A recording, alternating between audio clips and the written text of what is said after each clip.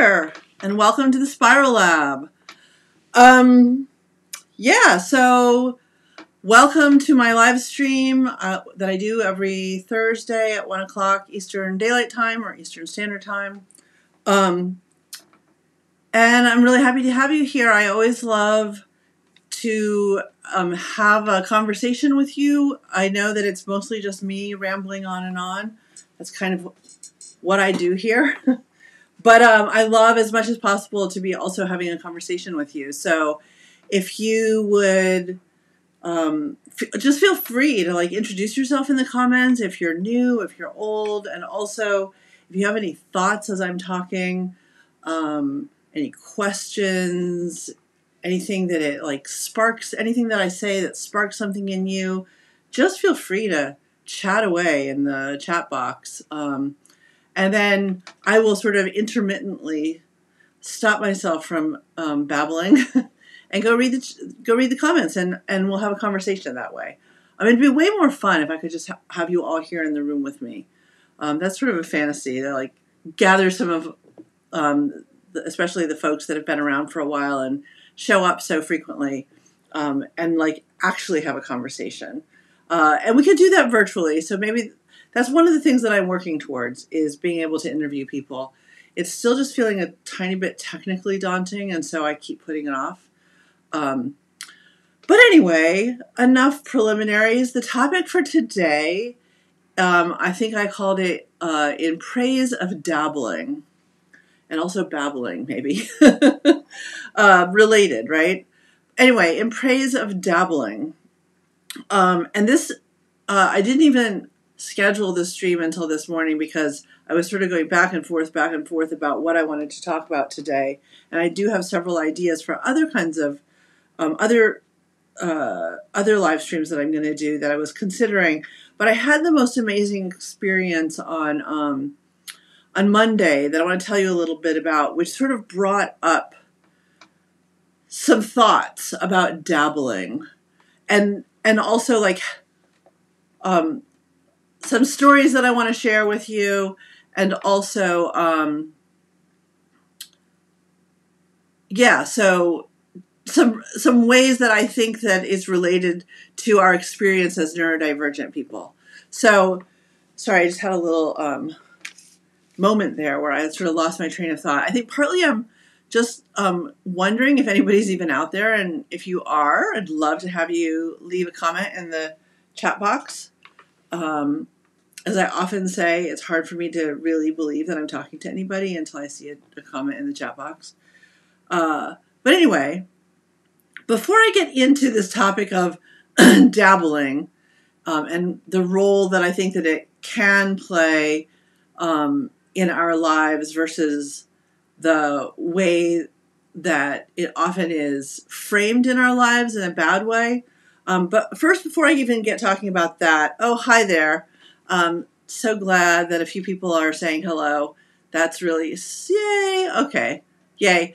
Really, I can't tell you what a difference it makes in my ability to just speak, to feel like there's actually people on the other side of the lens. Otherwise, I just feel kind of silly. I don't know what it is, but I just feel silly if I'm just talking into the void and there's literally nobody there. But Mad Doll is here, and Marshmallow Minion is here, and Samantha W is here. So nice to see you.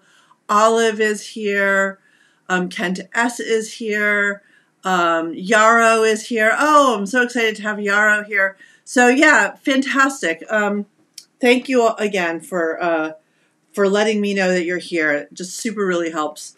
And then again, if you have any thoughts or comments or questions, don't hesitate to put them into the chat box as they occur to you, and I will intermittently now look back and forth from the chat to the camera and engage in a conversation. I'm just not very good at multitasking that way, so I can't keep my train of thought if I'm really paying attention to the comments. But now that I know that there's some people here, yay, it makes me so happy.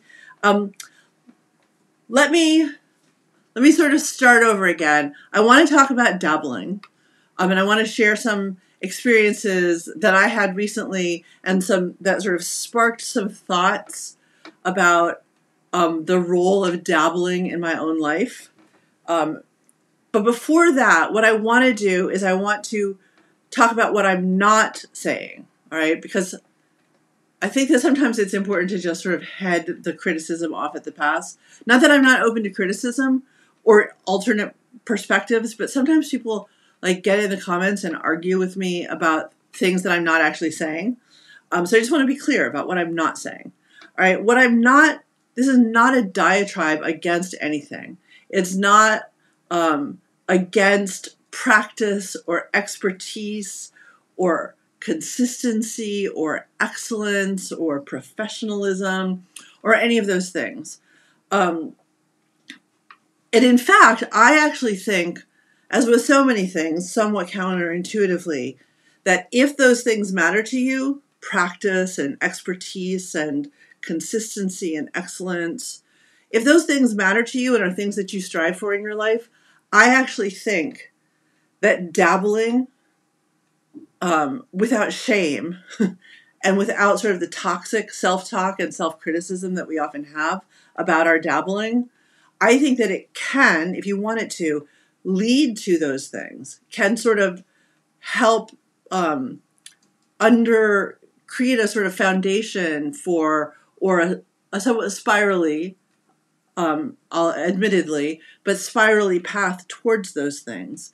But I just want to be clear that this is not me saying you shouldn't try to get really good at something, or you shouldn't seek expertise in a field or a medium that really matters to you, or that that excellence doesn't matter. That's not what I'm saying.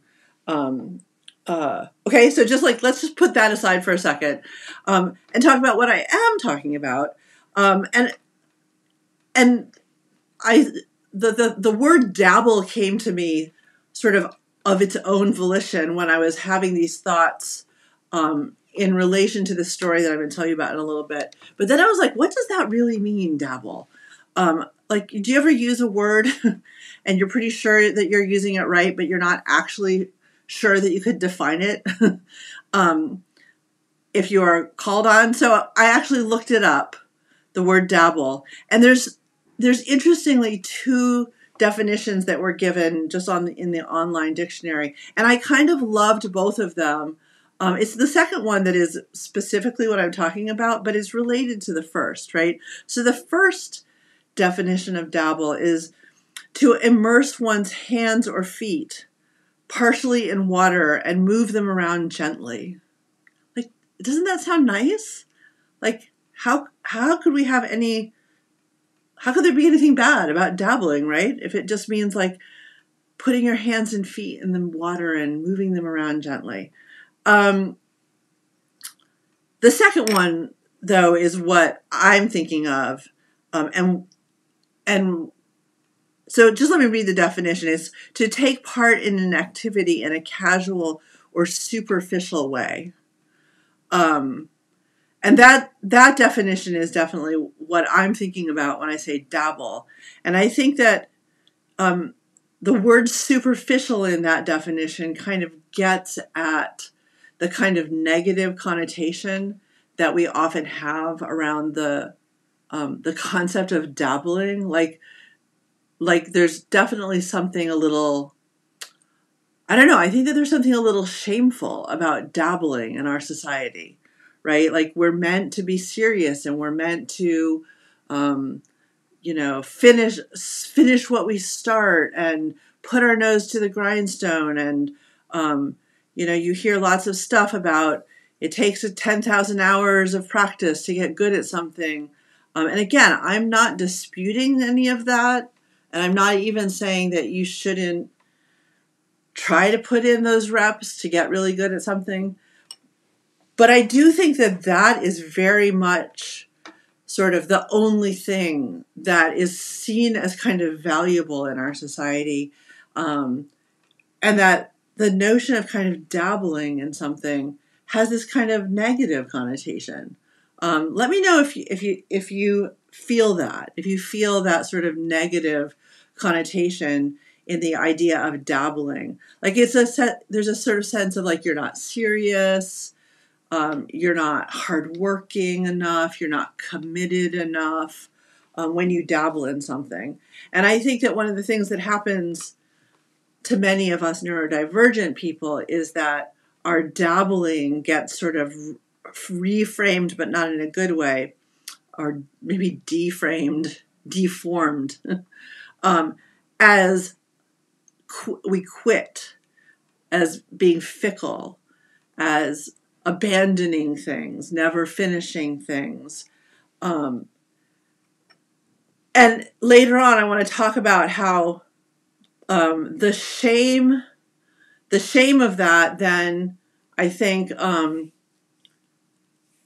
in this sort of counterintuitive way, we feel ashamed of dabbling, and and what that's supposed to do is lead us to more commitment, more endurance, more ability to put in the reps and get excellent. But in fact, it has exactly the opposite effect. So I'm going to talk about that in a little bit too. I don't know if you were here last week for my live stream when I completely lost my notes. I actually didn't lose them. They're right over there in one of the cubbies. I didn't think to look at that when I was looking for them. But anyway, I do have some notes, just a few, but they sort of keep me on track, because otherwise I know that you guys don't mind when I get sort of babbly and spirally, and in fact, maybe that's part of what you come for, but I do like to keep myself a tiny bit on track. So anyway, so what got me started about all this is that something that I dabbled in a while ago, several years ago, has sort of come full circle in a really unexpected way that has been just kind of lovely. And so it made me think, this experience that I just had made me start to think about the dabbling that I did that brought me full circle recently, and all of the good stuff that came of it, and the fact that I've been feeling until just recently, until just the other day, been feeling kind of ashamed of it. I didn't even realize that I was feeling ashamed of it, but I was, and it was holding me back. It was holding me back in lots of ways. So I want to talk. So the dabbling that I did, dipped my toes in, as you will, was becoming a visual artist. I'm even hesitant to take that, to call myself a visual artist, because I only ever dabbled in it. And I will never, have a big solo exhibition, and I will never probably sell art and monetize it. But we have to get over that. We have to stop feeling like we can't call ourselves something just because we're only dabblers, right? So anyway, I just want to tell you the story of my taking on visual art, even though, as it turns out, I was just dabbling and continue to just dabble, and what it has meant. I want to talk about sort of the intrinsic, immediate value of it, the intrinsic pleasures of it, and I also want to talk about the sort of ripple effects that it had in other areas of my life, and how eventually it has brought me back around to a form of art that I think, I could be wrong, I'm not sure, feels like an area where I do actually want to seek some expertise. So anyway, enough preamble. I actually am going to go look at there's a bunch of comments. I'm going to go look at the comments, and then I'm going to just tell you my story, okay? But wow, you guys have got so many great comments. Marshmallow Minion is having coffee, knitting, and taking mental notes. I heartily approve of all of that. Not that you need my approval, but coffee, knitting, and mental notes. Some of my favorite things. Kent is here. Yarrow. Okay. Kent says that seems to stem from our American work ethic. Absolutely. I'm thinking a lot about that.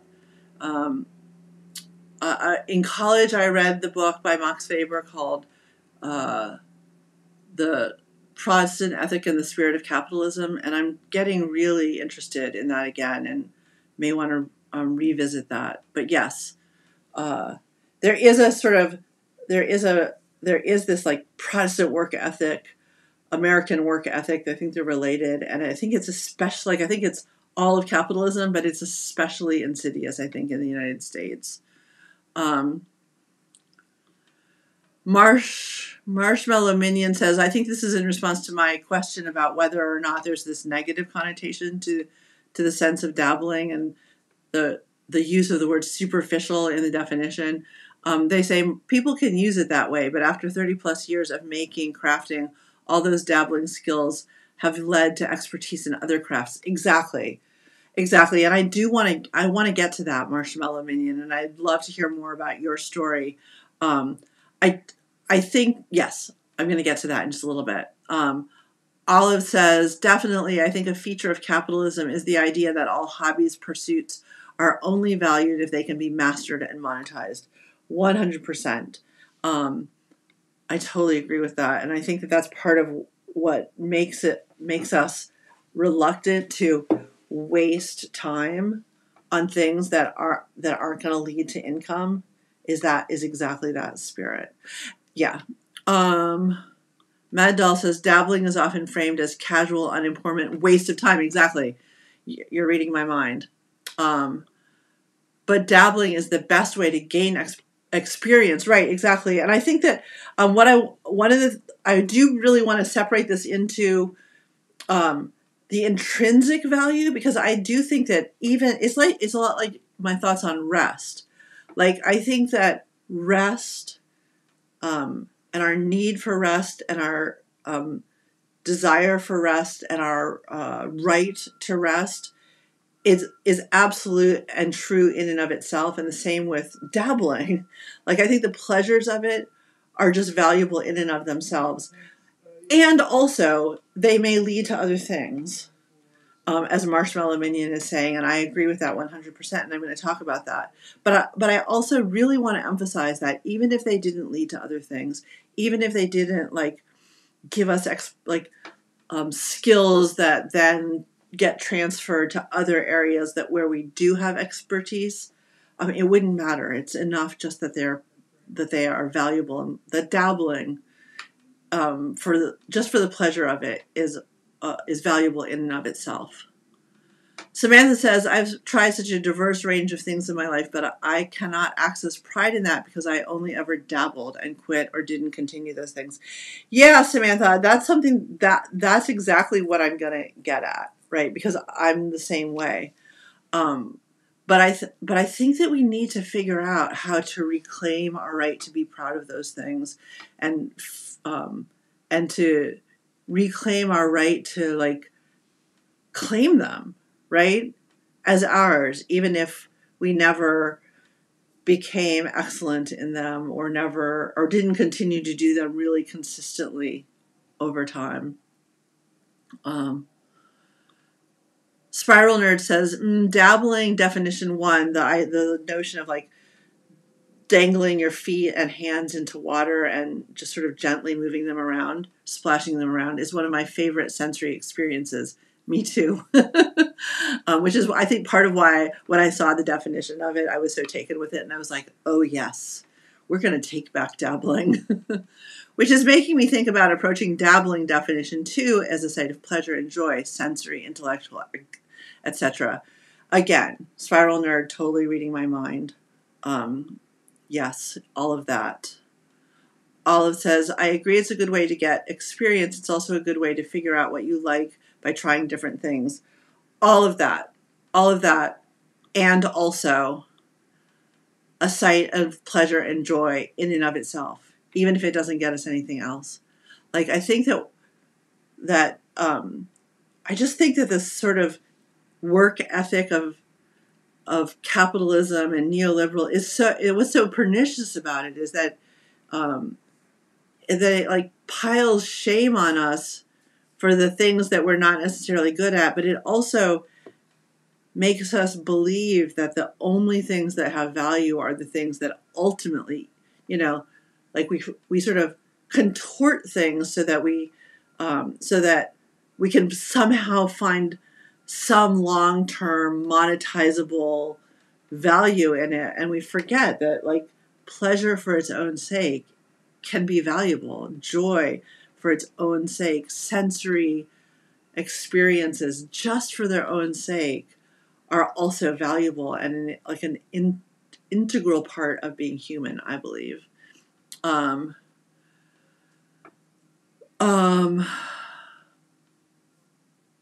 Okay, I'm just gonna mark that and quit there for a minute because I realize that there's so many great comments. Thank you so much for jumping into the chat box. That always makes me so happy. I guess there's a couple things here that I just wanted to note. Marshmallow Minion is noting that kids dabble, that we don't shame them, we encourage it. And then Yarrow says similarly, dabbling is allowed and acceptable when it comes to children, but when you're an adult, you're suddenly not allowed to explore and grow. Yeah. Let me, just a couple more of these things. Mad Doll says, I saw a quote recently, let me share it. Here is a secret about things you love. If you put them down, you can always pick them back up again. You can always paint again, sew again, hike again, play music again, read that book again, watch the movie. But it's been so long, the thing you love doesn't care, right? Oh, that's really nice. I like that. I like that a lot. And I think that this notion that like the dabbling is something that we allow for children, but that suddenly we're not allowed to do anymore as an adult. I think that's a really important point. That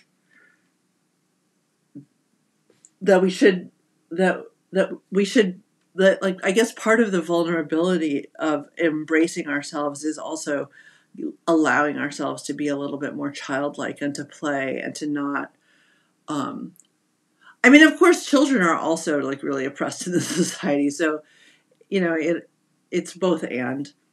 Anyway, I'm going to come back to a few more here. Actually, let me just do this last one. Alina says, it helps me to remember we are all going to die. Is the point of life really to prove mastery to other people in our short time here? It feels like enjoying life is a valid goal too. Yes, 100%. And I think that I really do understand you, because people sometimes think that I'm really morbid when I talk about the fact that like we're all going to die. But I do think that somehow it helps like give me a little perspective in my own life.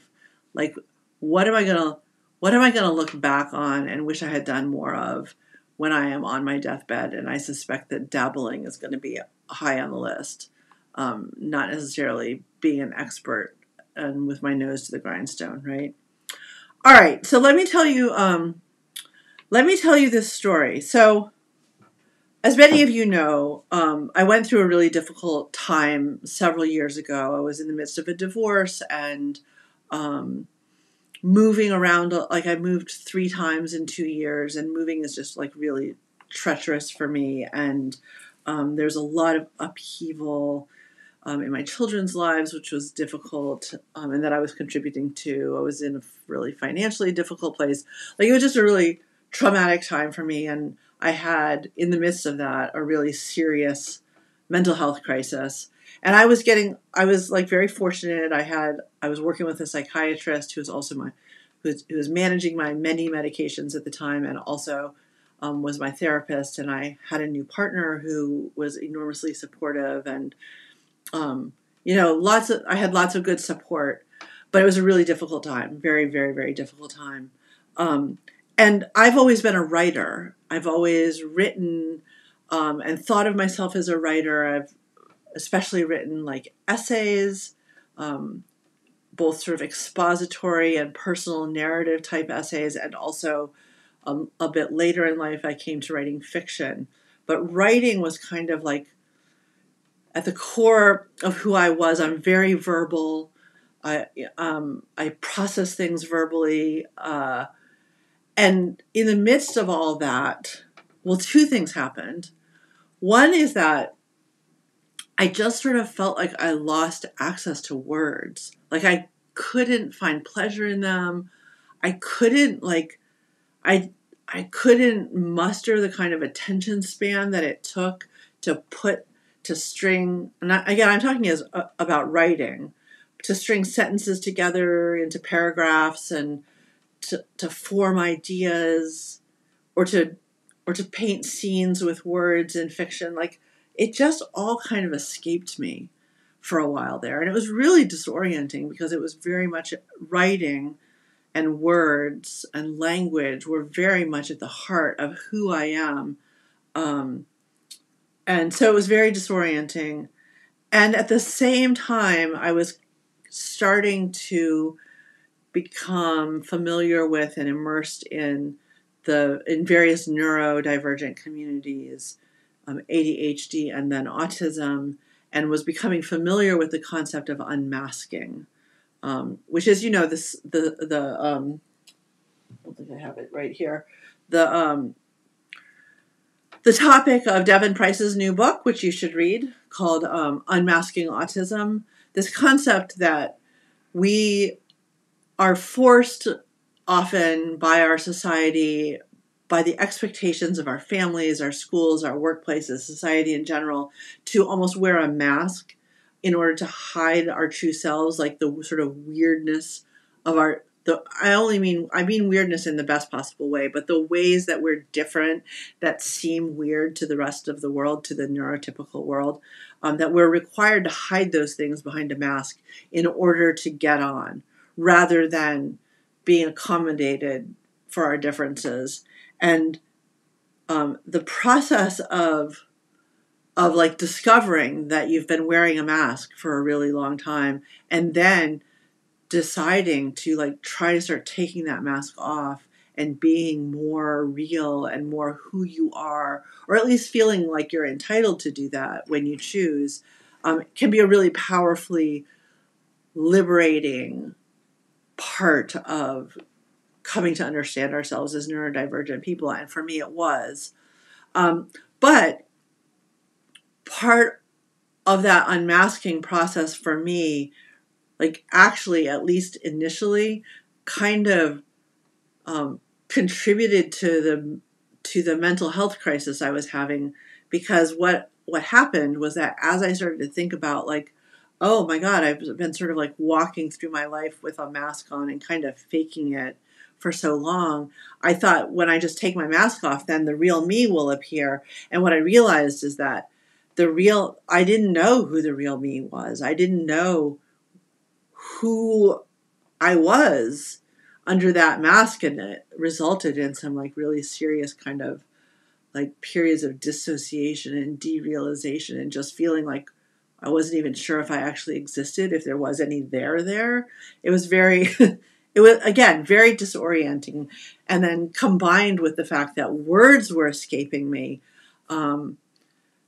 I just felt this enormous urge to make some sort of art, and the only thing that felt available to me was to make visual art.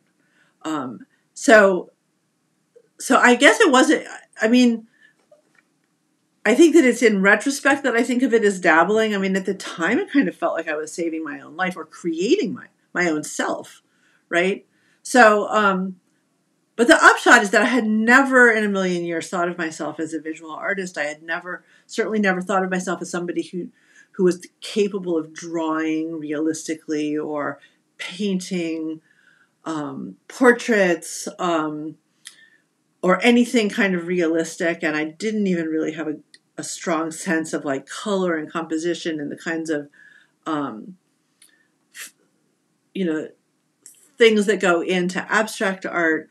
But it was just this like need inside of me welled up, and I just started making art, visual art, painting and sketching and doing collage and things like that. Again, sort of out of this like need to kind of both save and create myself. But the initial impulse wasn't necessarily to become good at it. But then I sort of had this idea that like, maybe I could learn some of these things. And so as I started healing and feeling better about myself, I did actually like take a little online class about drawing, and found this, which was really fascinating, because it turns out that like you can learn how to draw. Like anybody can learn how to draw.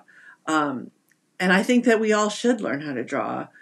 I think that it's probably just as important as learning how to write. And I'll talk about why in just a minute.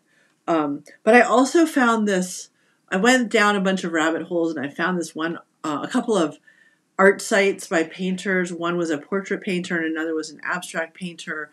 And they talked about painting and about paints and about color and composition and brush strokes, and I don't know, it was just so fascinating. And I kind of went down a rabbit hole with it and started to think of myself as a visual artist, as a painter, and in the midst of this, in the midst of sort of playing around with all of this, I learned of this organization in Philadelphia called the Souls Shot Portrait Project, which is an organization that pairs visual artists with the families of people who have been killed through gun violence. And I don't know if you know this about Philadelphia, but we have so much gun violence in Philly.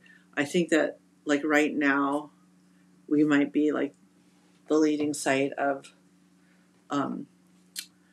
deaths by gun violence, but it's always been true that it's just a terrible scourge right now, or not right now, always in Philadelphia. And so this organization was just trying to create both awareness, but also kind of personify the victims, so they weren't just names and numbers.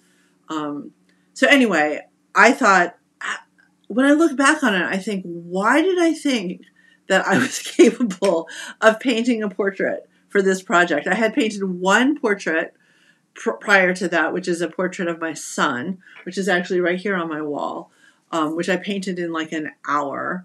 It just came really fast, and I can show it to you in a minute.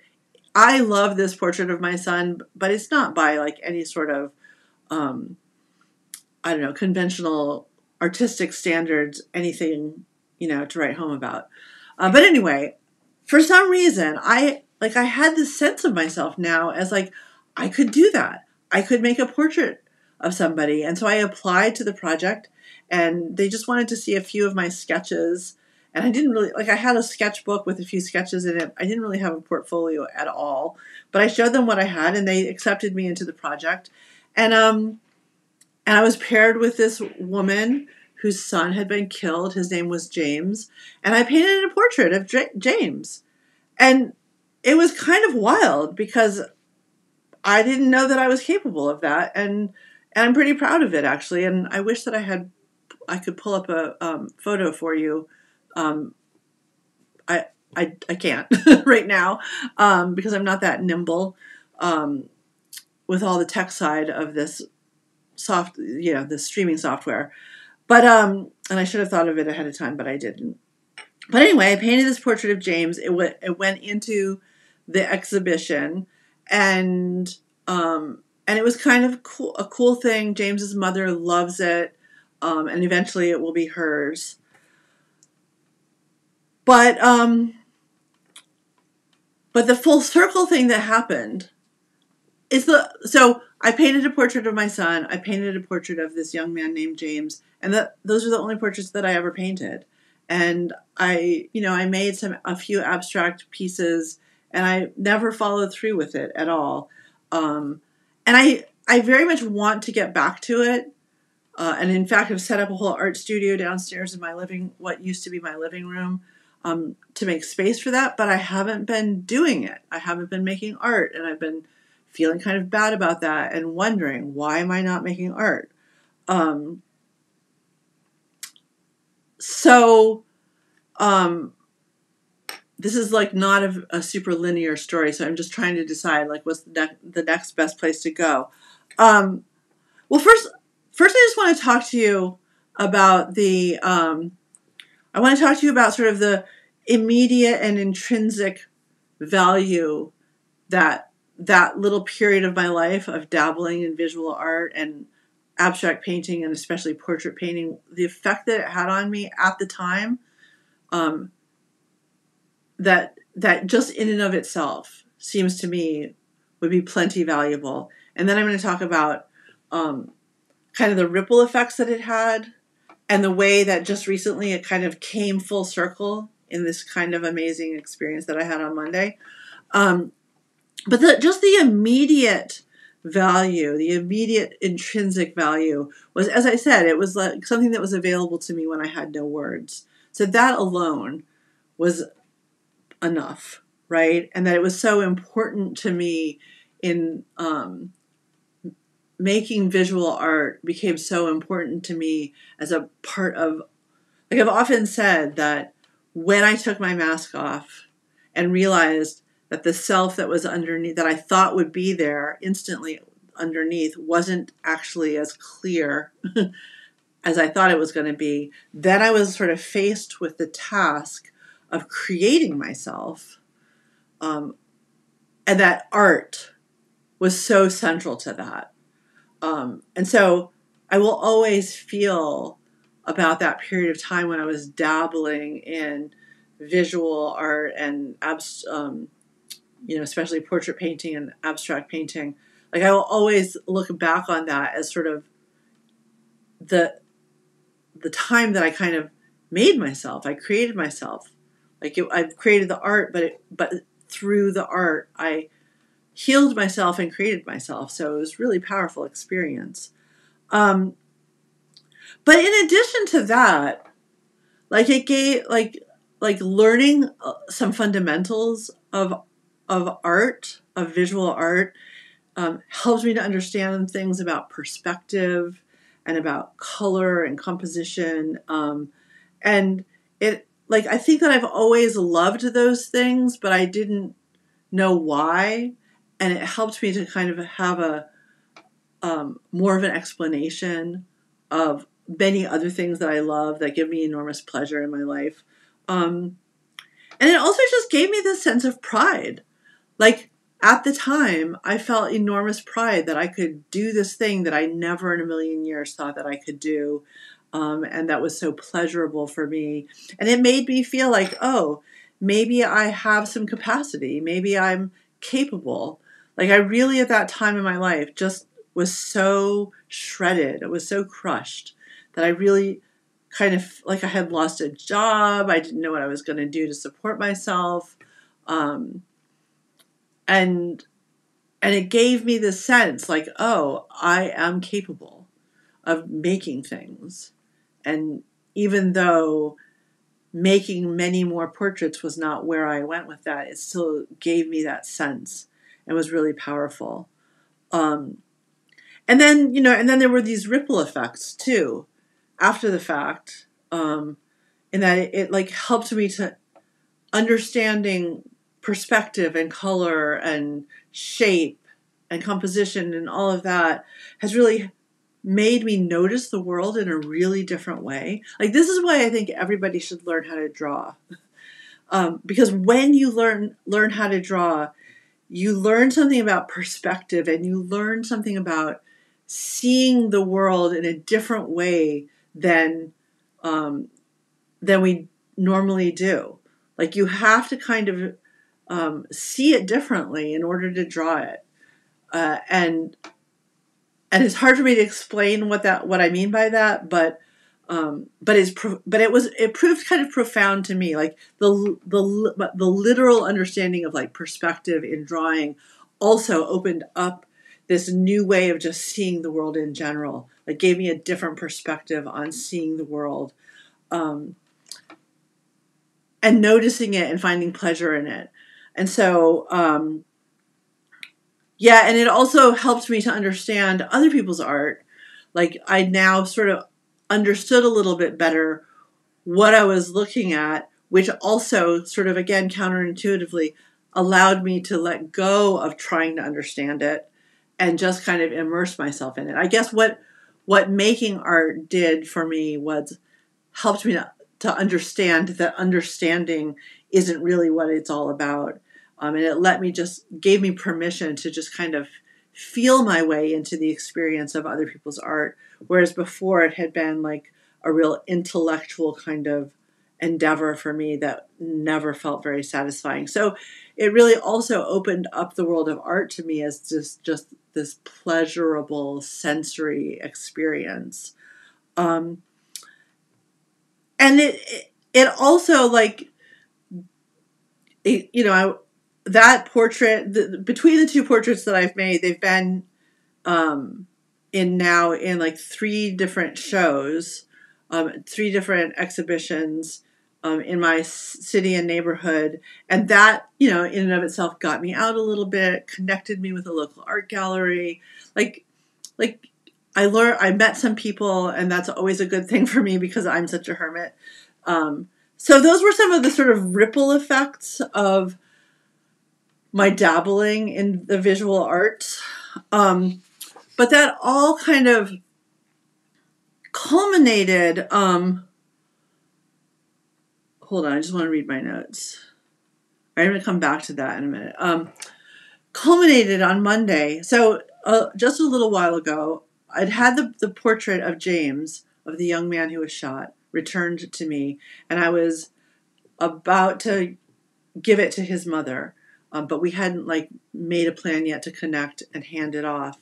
And in the meantime, I got an email from the folks at the original project, the Souls Shot Portrait Project, saying that the guy who's in charge of arts and in the city of Philadelphia, and who puts together exhibitions of artists in City Hall, had contacted Soul Shot and wanted to put together an exhibition of portraits that had been part of that program. And so if we wanted, we could lend our portraits to this City Hall exhibition. And then here were a bunch of window drop-off dates and the windows at which we could go drop them off at City Hall. And so I thought, okay, why not? And I contacted James's mom, and she was fine with it. So we decided that we would loan James's portrait to this exhibition in City Hall.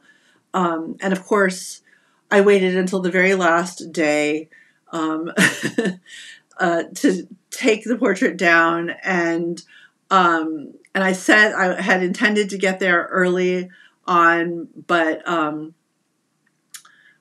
course was late, as is my way. And interestingly, I had just recently decided to start vlogging a little bit, which we'll see if that actually happens, right? Whether I actually put any vlogs together and put them up on the channel. Let me know if you would be interested in seeing some vlogs from me. But I was going to try to vlog this journey downtown with the painting, but nothing was working. My phone tripod was broken. There was just a million reasons why it didn't work. And I was kind of frustrated by it, but whatever. And I got down there and went in, and there was another woman also leaving her stuff off. And I made some casual comment about how, that maybe I'd be able to vlog I guess there's going to be some sort of opening of the show or an event where they invite artists. And I said, I was hoping to vlog this for my YouTube channel. But maybe I'll do it instead on that day. Right. And then people started asking what is your YouTube channel about? And I had that moment where I was like, I don't know. Do I explain to them? Do I try to explain to them what my YouTube channel is about? Or do I just sort of, it's like that sort of coming out moment, right?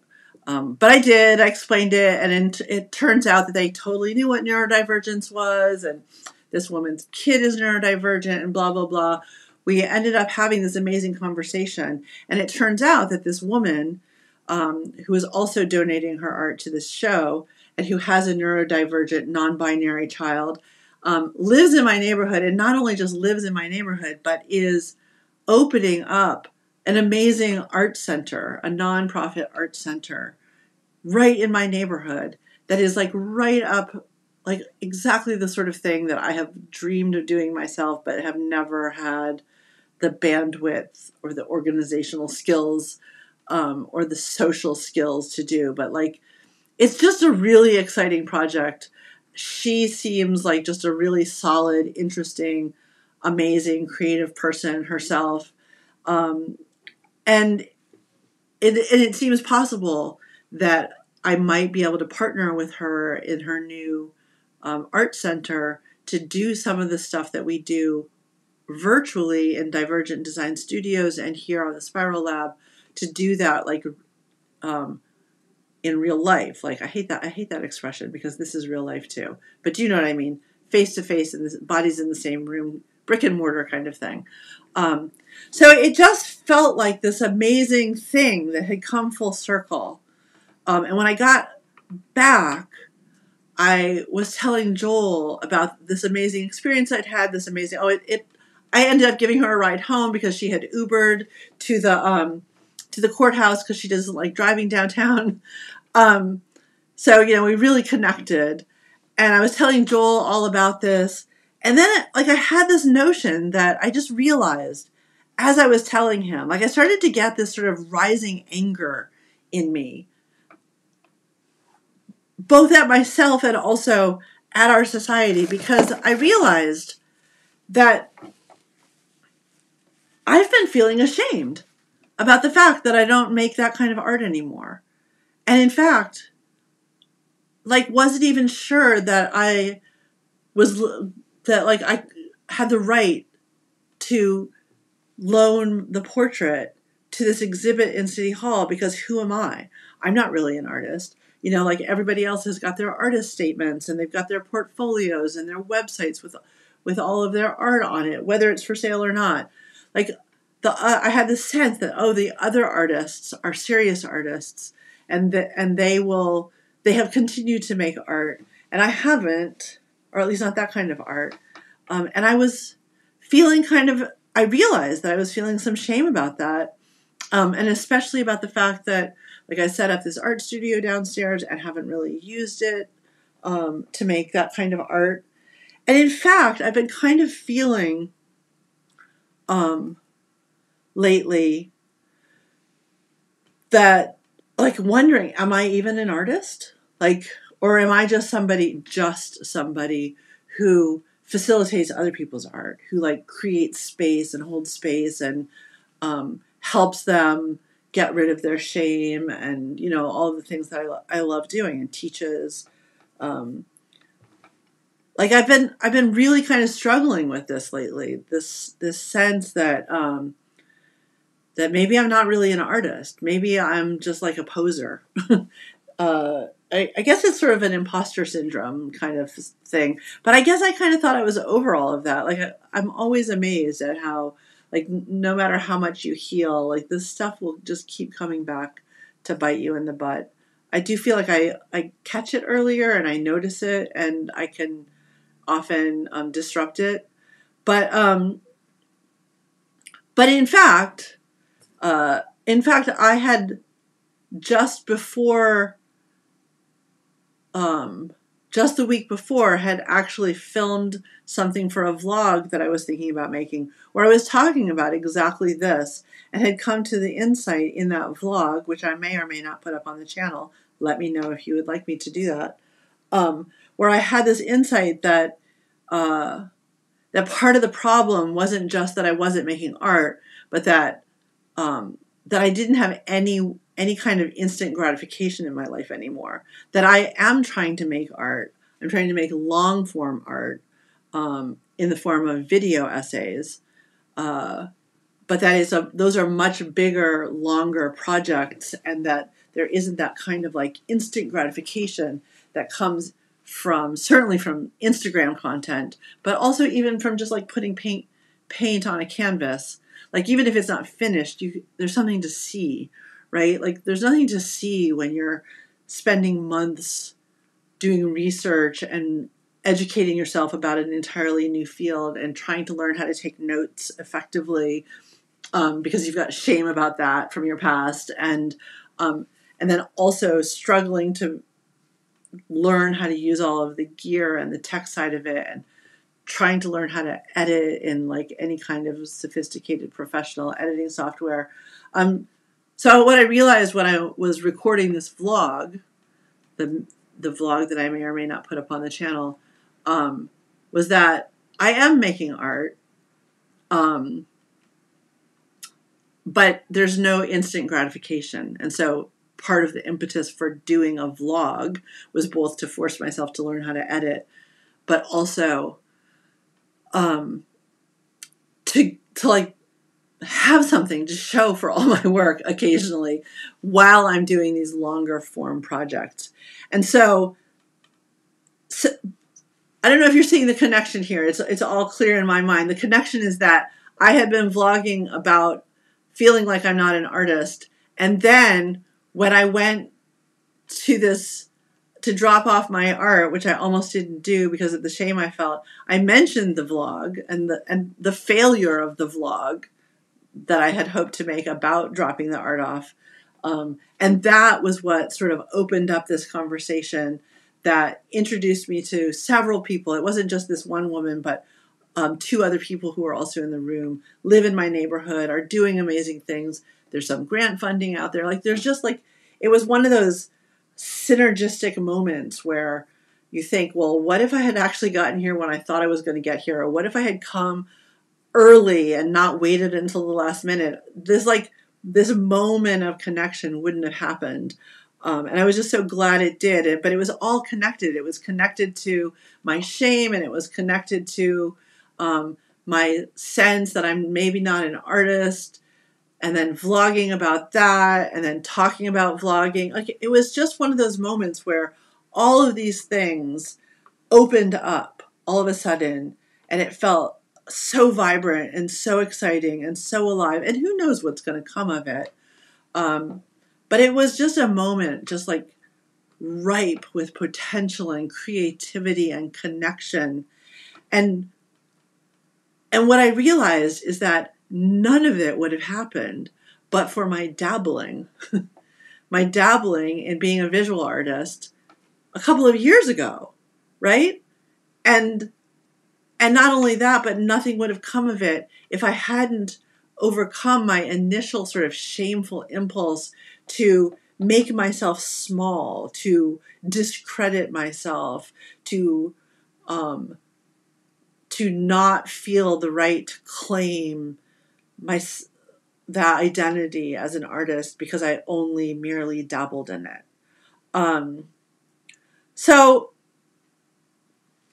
I don't know if I feel like this is maybe one of the most meandering and kind of weird live streams that I've ever done.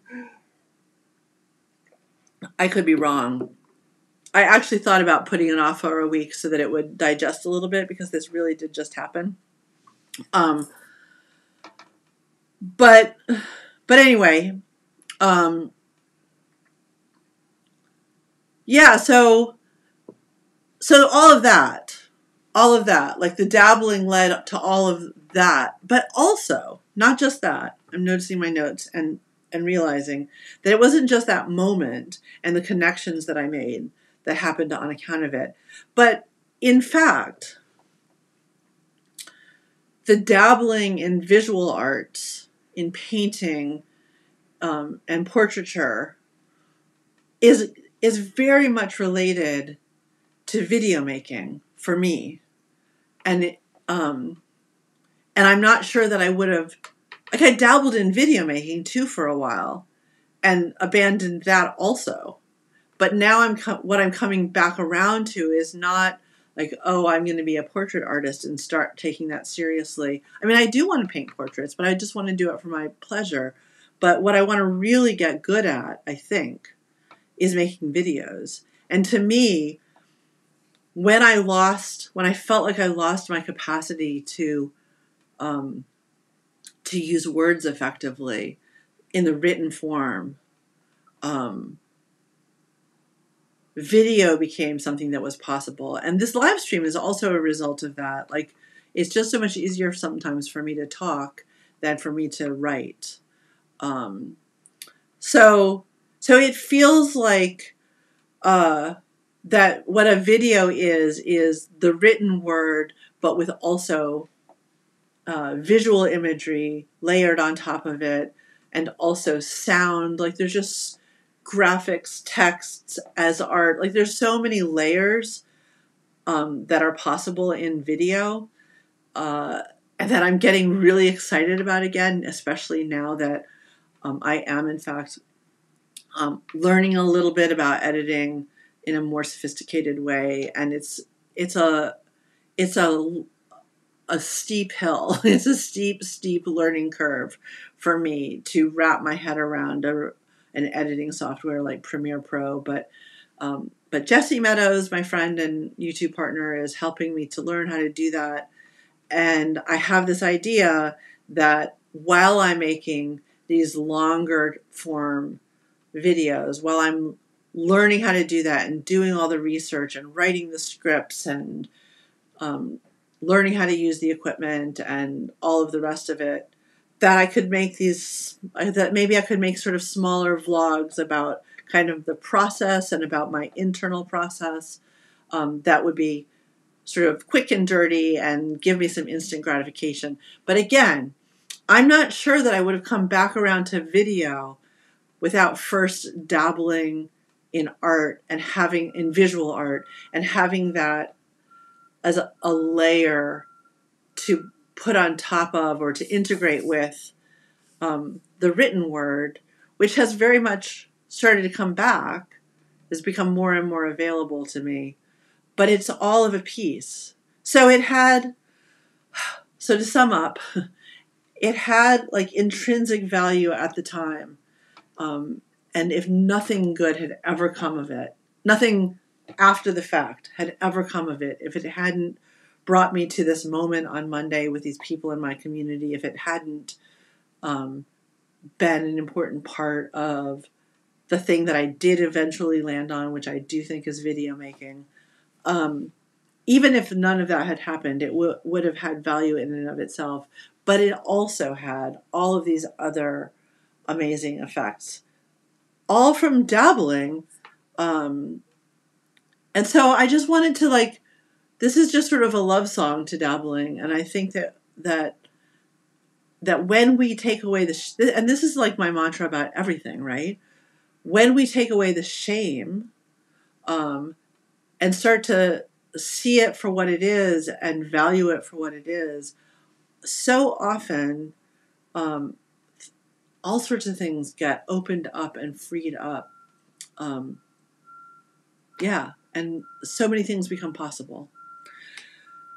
So I think that's the end of what I have to say, but now I want to go look at your comments, and if you have more comments, feel free to keep adding them. Let's see.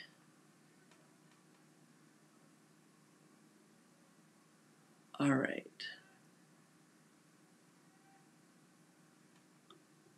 Spiral Nerd says, the kids' dabbling comments make me think about how curiosity, wonder, and play seem to be things we're expected to let go of as we become adults. I feel like we have so much to learn from kids, right? And that the wisdom of kids is super undervalued in micro and macro systemic ways. I agree wholeheartedly. And as someone who has sort of heartbreakingly watched two amazing kids grow up into two amazing adults, but the kind of damage that got done along the way, even with parents who were largely open and supportive and sort of understood where they were coming from and weren't trying to conform them. Even so, the damage that happens is kind of amazing. Mad Doll says, yes, Spiral Nerd, being shoved in a box and molded to be good workers and then spending the later years part of our lives unlearning all that. Play is marketed back to us as if it's radical, but it's innate. Yeah. I mean, that's sort of the definition, right, of an industrial complex, and it's the thing that neoliberalism is so good at doing, is like taking away the very basic human needs that we have and then selling it back to us as self-help or self-care or play. Yeah, I couldn't agree more. Ken says STEM classes are important, but not to the detriment of art classes in middle school and high school. I would hyper-focus in art class and not want to leave. Yeah, and I think that I agree with you, Kent. And I also think that like it's the sort of separation out. Like I think that they're all important and that they're all like connected. And if we could like create a space where kids and adults could be curious designers, I talk about that a lot, right? In all of those areas and not like we put things in such rigid silos, disciplines, subject matter, and those are really false categories that we create for the convenience of other people, not for the convenience of us as makers and artists. Julie says, maybe you are a multi-potential type person who can interact with media and make a satisfying visual statement, but not want to spend the many hours, usually alone, to be a committed visual artist. Yeah, with quotation marks around committed visual artist. I think that for me, I think that for me, I don't have enough passion for visual art or for, say, portraiture.